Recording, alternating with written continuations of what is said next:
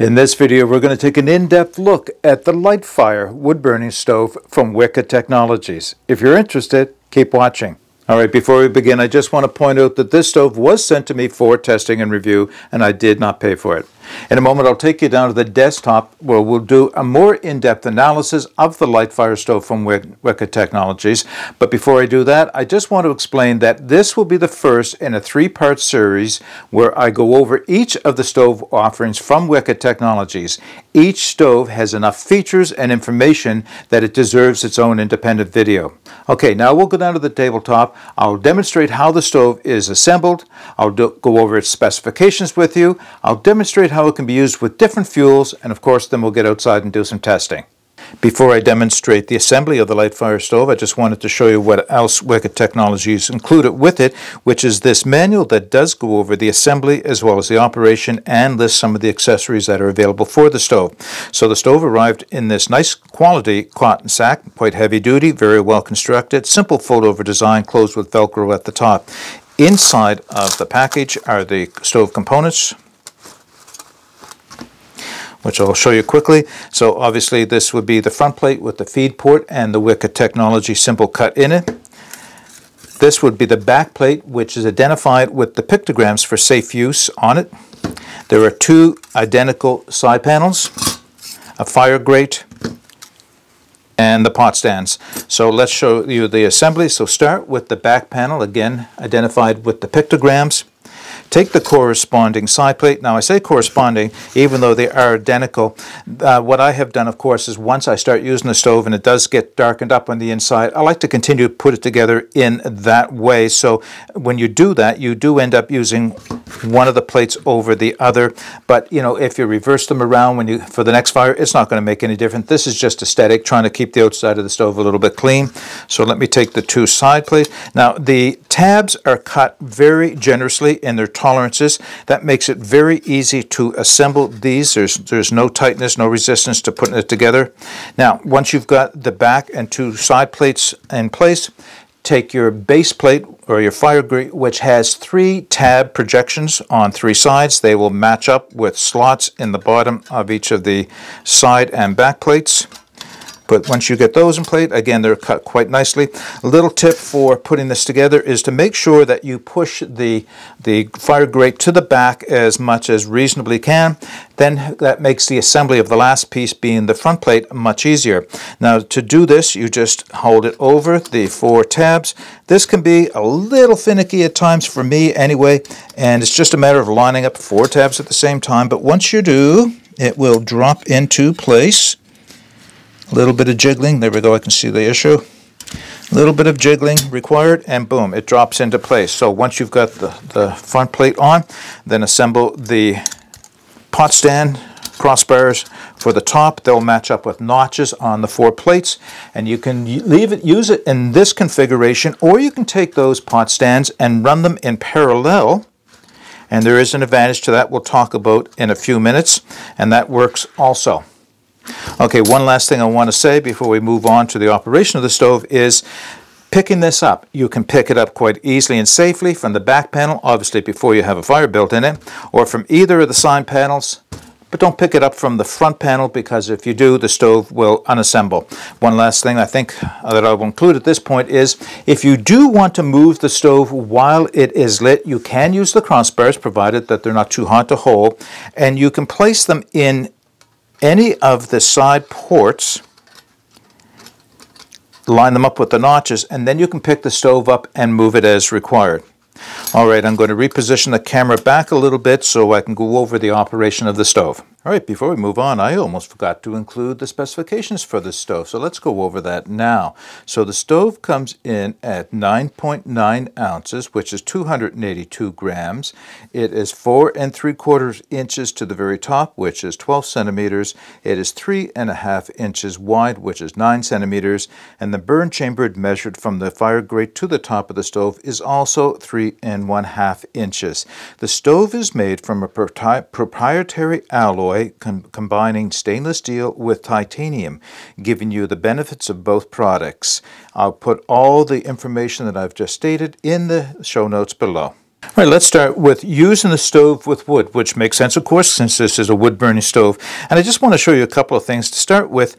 You can load this stove either with a traditional bottom-up burn, where you put your fire starter in and your wood in on top through the feed port, and then build a fire up from there. Or you can preload the stove for a top-down burn, either by stacking your sticks vertically or horizontally.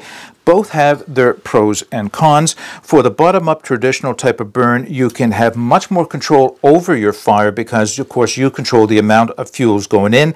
Then if you want the fire hotter or less hot, then you can add the amount of fuel accordingly. Now, the only issue with that, of course, is that you're going to be constantly feeding sticks in to keep the fire going.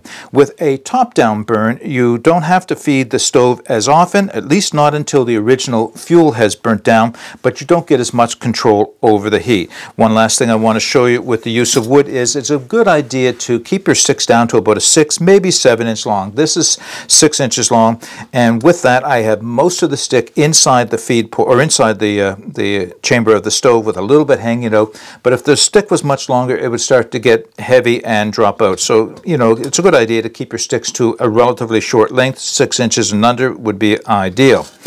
All right, after using with wood, the next fuel most people would like to be able to use with their stove is alcohol. So let's do that now. So I'm using a Alex burner, which is pretty much identical to a Trangia burner. So what I like to do is take the cap, place the cap in first on the fire grate, place the stove on top of that, and then put the pot bars back on. In that configuration, I get a pot gap from the top of the burner to the bottom of the pot of 1 1/2 inches, which is pretty much ideal for efficiency using alcohol. And I get a boil time of 7 minutes 25 seconds. Not really fast, but you know, still very respectable. One alternative position you can use with these crossbars is to take them out of the crossbar fashion and set them up in parallel. So in parallel, you have no metal in front of the flame coming up to touch the bottom of the pot, and it does make a small difference in terms of the fact that the crossbars won't act as a heat sink in this position. So it's just an option, depends on what you like to do. Now, I want to point out that you can assemble the stove with some of the options that are available, and I'll show you those as I go along. The first option that I want to include is a plate for the Trangia stove. It'll take me a minute to assemble the stove with the Trangia plate in place, but I'll show you the benefits of doing that now. So to install the optional Trangia plate, all you do is take the bottom plate out, or you can leave it in. It's just a little easier to reassemble with the bottom plate out. And there is another set of slots this high up on the stove to allow the accessory plates to be inserted, in this case the Trangia plate. And now I can take my Trangia burner, drop it in, because that's what it's designed to do, put my pot bars back on in either the crossbar fashion or in parallel. And this changes the pot gap from the bottom, or from the top of the burner to the bottom of the pot, to 1 1/8 inches. But it does decrease the boil time to 7 minutes and 5 seconds. And that's a bit counterintuitive, because usually the 1.5 inches is the better height. But what I think is happening is the solid nature of the burn plate around, or sorry, the plate that holds the Trangia reflects some of the heat back up and keeps it contained to this area without losing any out of the sides, and especially out through the feed port. So it keeps the heat concentrated on the bottom of the pot, giving you that slightly faster burn time, which is cool. All right, now having showing you alcohol, what I want to show you now is how to use this with solid fuel. So I've reconfigured the stove so that the fire grate is now in the upper set of slots where I had the Trangia plate a minute ago, as you can see, and it brings it up much closer to the crossbars.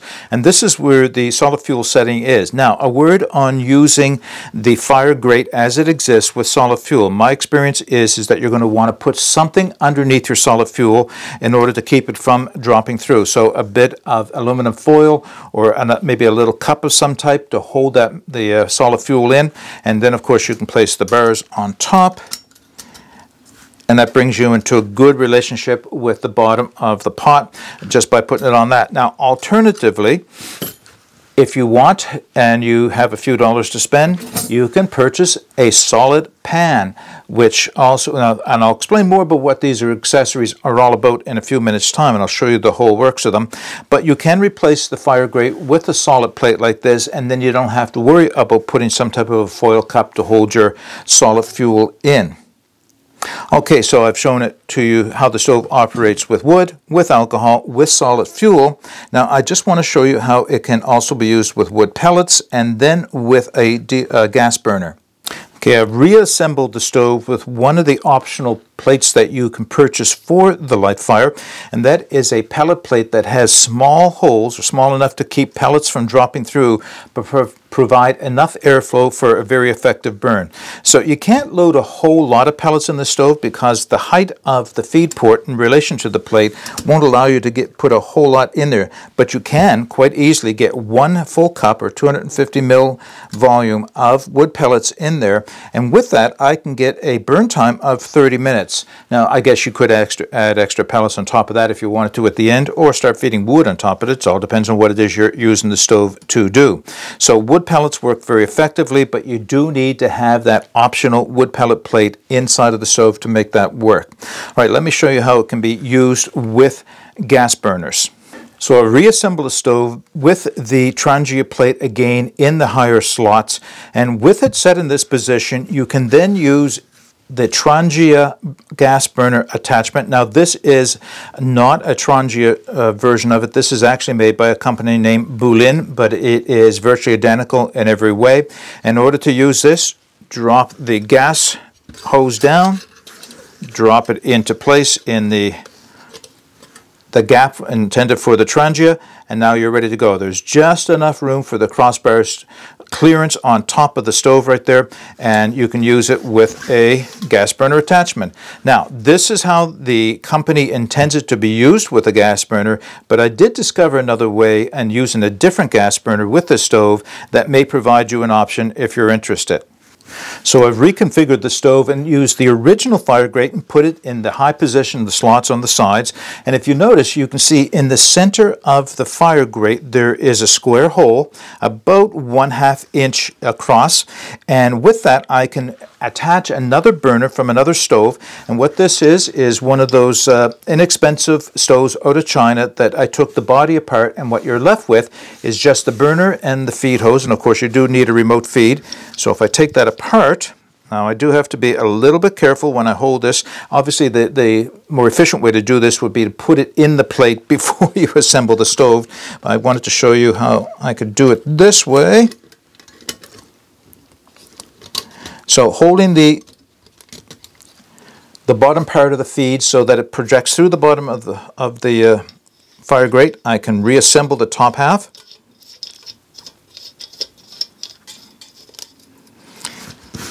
All right, now the burner itself comes very close to the top of the stove. I cannot use the crossbars in cross fashion, but I can set them up in parallel to make this work.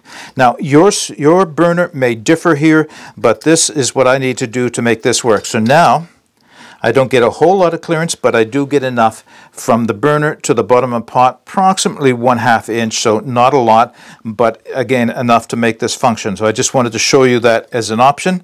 So if you didn't want to buy the drop-in plate for the Trangia that you can use with an alcohol stove or with the Trangia gas burner, then you can do it with the original one with a modified gas burner.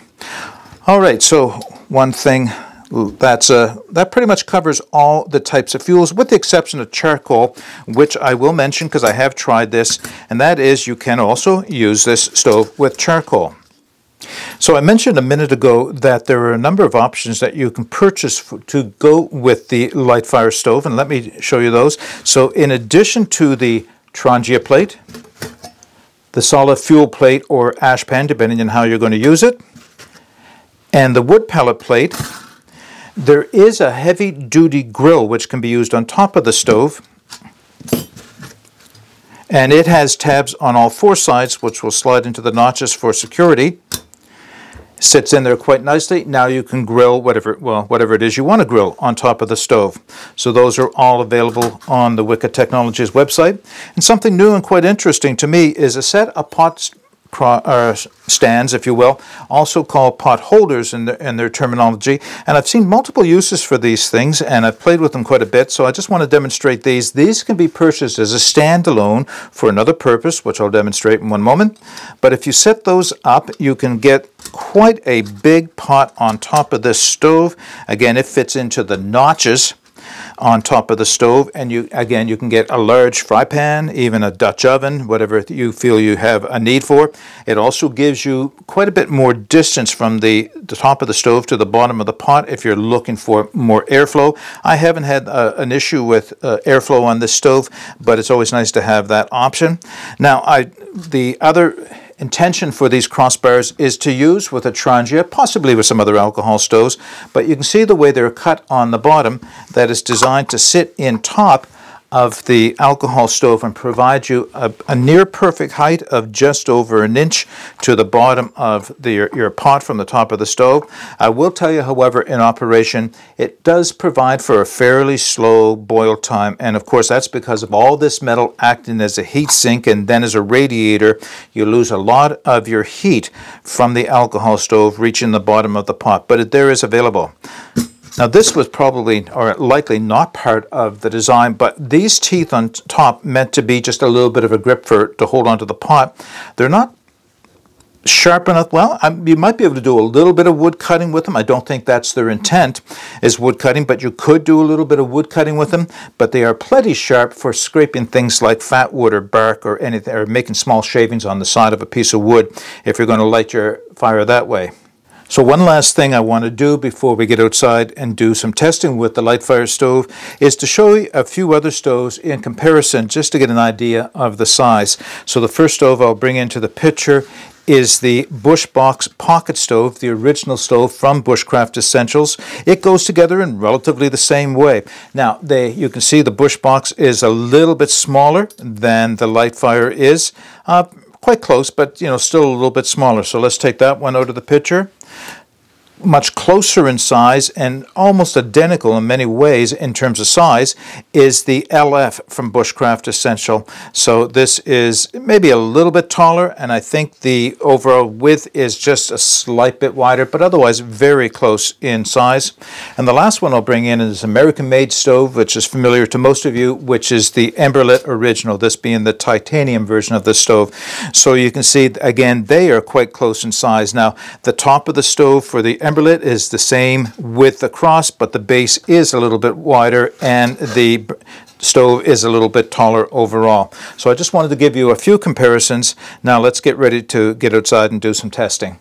All right, so I have the WIKA Technologies LightFire set up in my fireplace here for wind protection, and also of course because, as you know, the bottom of the stove does not come with an ash pan, so you need to be sure of what surface you're putting it on. And all I've done is put in some birch bark as a preload in the bottom, a little bit of pine twigs, spruce twigs on top of that, and a little bit of fat wood. Now, I probably wouldn't need the fat wood except for the fact that it rained the last 2 days, which is the only reason I'm even allowed to have this fire, is because of that rain. And so all I'll do is see if I can get it lit from the side. It will take a little bit of time to migrate in. And what I'm going to do, of course, is once the fire is established, I don't think I need this extra fat wood here. Once the fire is established, I'll put on some sticks. Part of the reason why I wanted that fat wood there, as I said, the woods are wet, and this is wood that I left behind from before, from other stove tests, and it's damp, and I split it down, hopefully small enough and dry. It's cold. I don't know if it's wet, and we'll see where that goes. Taken off nicely.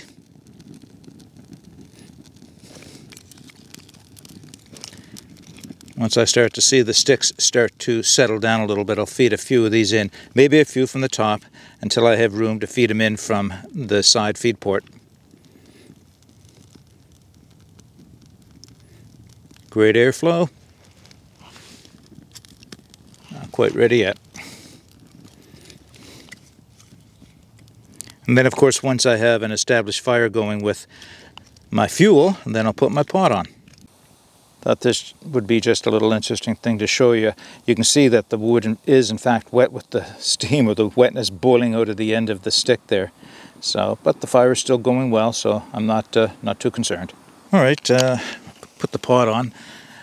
I think likely because of the design, it's not going to have a real heavy effect on this, on the draft or the airflow, and it doesn't. There's a little bit of smoke, but again, the wood was a little bit wet, or is a little bit wet. I will tell you, this is a hungry little stove. It will go through wood quite quickly, so keep your supply at hand, moving up from the smaller twigs to the bigger sticks as you can, so your fuel gets a little bigger. Once again, you can probably see the wetness coming out of the end of the wood. It's what I have. It's what I have to work with, without doing a lot of wood processing, which is exactly what you're not supposed to have to do with small stoves like this, is to do a lot of wood processing. So I'm thinking now, in looking at this, that the airflow, while it may appear at first glance to be almost too much, almost too great an airflow, this is where the benefit comes in. So had the airflow been slower than this, I don't think I would have got the critical mass of heat necessary to keep this wet, damp wood lit like you can see it is now. So despite the water that's coming out of the end of those sticks, the wood is still burning, still producing heat, and still bringing my water to a boil. And as you can see now, the smoke is pretty much, well, with the occasional wisp, but it is a wood stove, so they all create smoke to some degree. So yeah, very impressive performance. As I said, hungry little stove, but excellent airflow. The only caution I would have is in setting it up and make sure you're on a fire-safe surface. All right, when that water comes to a boil, I'm having a cup of tea. So let's go over some of the pros and potential cons for the LightFire from WIKA Technology. So to begin, what do I really like about this stove? I think it has to be the simple design. It's just a four-sided stove that slots together very quickly, very easily. No complicated issues putting it together. It's not a hinge design, so it's not as easy as some other stoves that way, but I've not had a problem putting this stove together at all. What else do I like about it? I like its weight. For the size of the stove, even though it's not a pure titanium, because it is a stainless steel titanium alloy, it is still very lightweight, especially for the thickness of the metal, which will contribute to the durability of this stove. I've experienced no warping after, I don't know, maybe a dozen fires in this stove. So I think it's well designed in terms of the metal that's being used. What else do I like about it? I like the airflow. It has a lot of airflow, not only through that open fire grate on the bottom and the feed port on the side, but also the cutouts right here at the top. That airflow contributes to being able to get a good, hot, roaring fire going quickly, especially when conditions are less than ideal, such as when it's quite cold, or if my wood is less than ideal, such as being damp, as you saw in the demonstration a few minutes ago.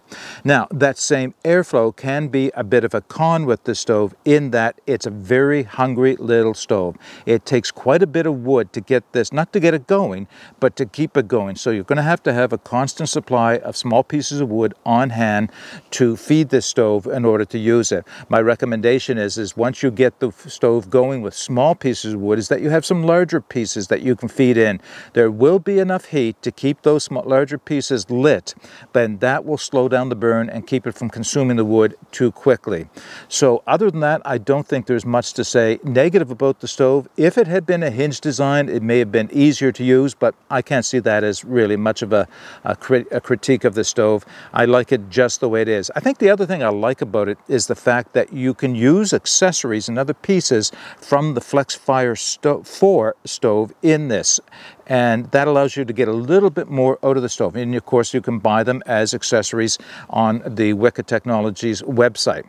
Okay, I think that's everything that needs to be said about the LightFire from WIKA Technologies. I will be putting, as I mentioned before, all the specifications for the stove as well as where you can purchase it in the show notes below. And if you have any questions, please put those in the comment section below. Until next time, get out and explore and take that path less traveled, because it will make all the difference. Bye for now.